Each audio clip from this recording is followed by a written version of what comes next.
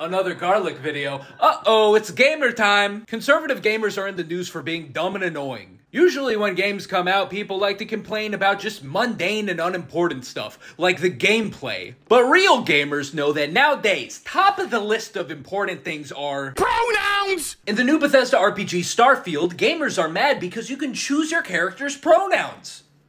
That's it, that's the controversy. Also, I saw a few people get angry because you can flirt with the same gender. They want strict straightness. You could say that they want to shove their cis heterosexuality down our throats. What makes RPGs fun is that you can build your character however you want, but giving players these preference options that only affect dialogue is apparently too far. It's your character. If you don't want to play as a sneaky little assassin guy, don't pick that class. If you don't want people to use they, them pronouns when referring to you, don't click that box. It's as simple as that, my dude. You're in a prison of your own making. I want to eat that.